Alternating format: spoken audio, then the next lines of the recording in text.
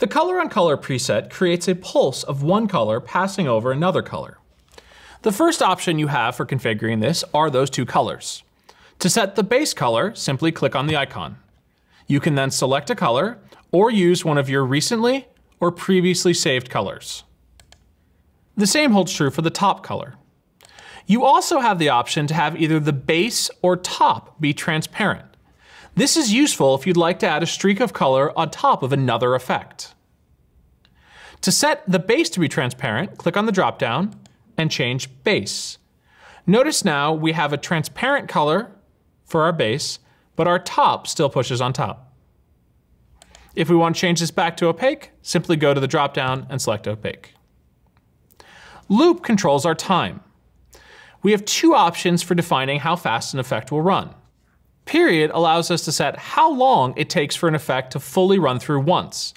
In this example, it's set to 1 second, which means the effect will complete in 1 second and continue looping. If we change this to count, we have the ability to say how many full iterations of the effect we want.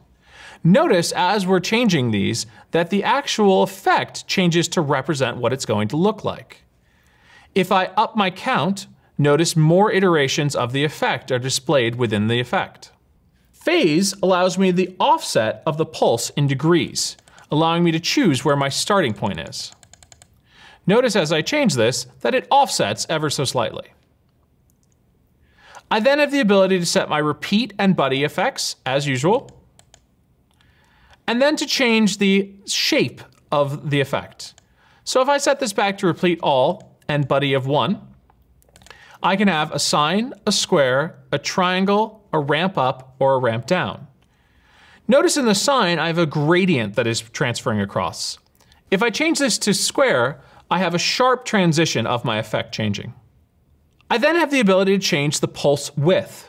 By default, this is 100, meaning that both pulses are evenly the same size.